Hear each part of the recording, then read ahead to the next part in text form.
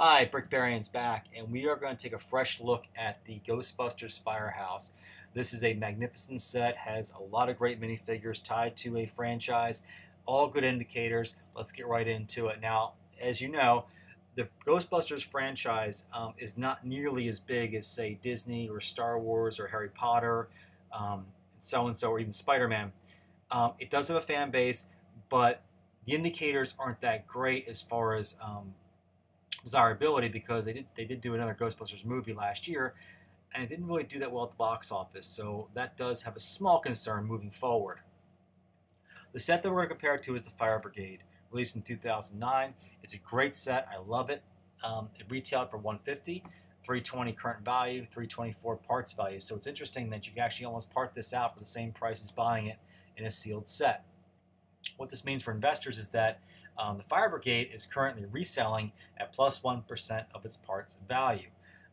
Again, that is not the kiss of death, so please don't panic about that. Some sets are like that. Now, let's get back to the Ghostbusters Firehouse and kind of move forward. I do want to caution you before we move forward that I'm going to kind of give you what I feel is what I know is a very conservative estimate based on the numbers, and I'll explain as we go forward. So first things first, the minifigures. Now, one thing the Ghostbusters Firehouse does have that the Fire Brigade does not have are minifigures that are tied to a specific theme.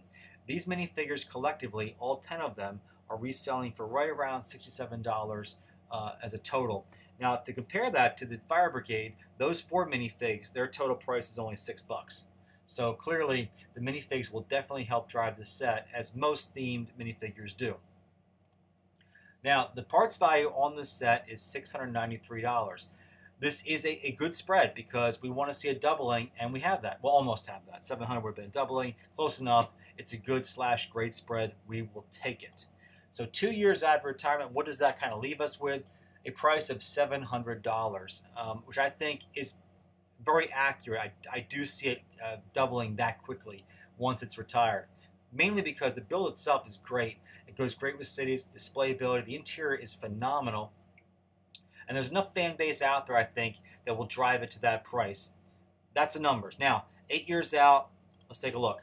What we have 8 years out is $936. Now, the parts will be going up in value over the course of the 8 years. And what I did was I sort of did a compilation of not only the Fire Brigade's increase in parts from when it was released till now. I took several other sets also to kind of put in there.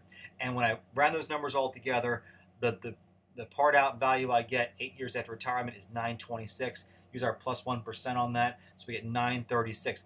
This, I feel, is a very conservative estimate. It could certainly go higher because the minifigs can potentially drive this much higher.